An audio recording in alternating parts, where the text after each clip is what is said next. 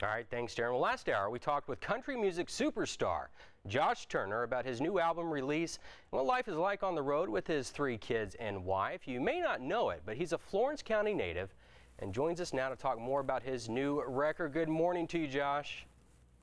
Hey, good morning. How are you? Good, buddy. Hey, Josh, your record, Josh Turner Live Across America, is out and can be found exclusively at Cracker Barrel Old Country stores. What's your favorite part about making and putting out this new album?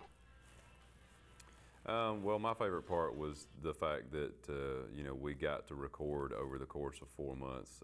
We got to, we had time to find those magical performances, those times where the band was playing great, I was singing great, we had no technical difficulties, the crowd was completely into it, and so we kind of made notes along the way and really just kind of gathered the best of what we do. And so when you listen to this record, you're really getting the best representation of what we do live. And that's the thing that I'm most proud about, is because we had to do very, very little editing on this record. And so what you're hearing is real life out on the road.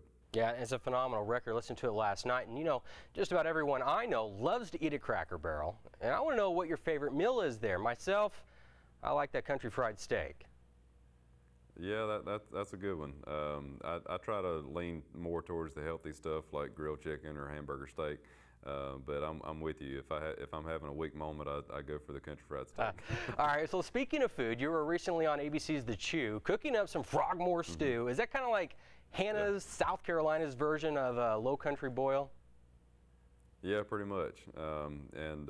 Frogmore stew was what we always called it growing up, and then I kind of did some research as I got older, trying to figure out where the name Frogmore came from, and then found out that it was basically the name of a former town down in the Low Country, on Frogmore Island. So that's kind of where it originated, or at least that recipe did, and so it's been in my family ever since.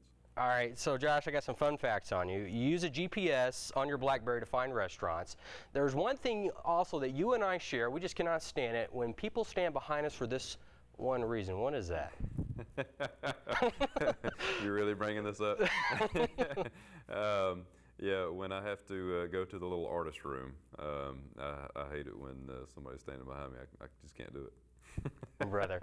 Hey, what was life like growing up in the PD? What are some of your favorite memories about growing up there? Well, I grew up in a small farming community called Hannah.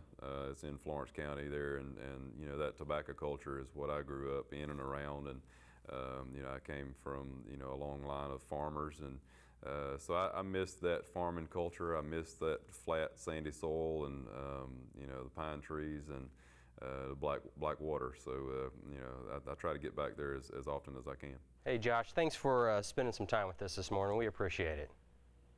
Oh, my pleasure. And again, people can find his album at the Cracker Barrel Old Time Country stores all across America. For a link to Josh Turner's Frogmore stew recipe, just head to your website, carolinalive.com.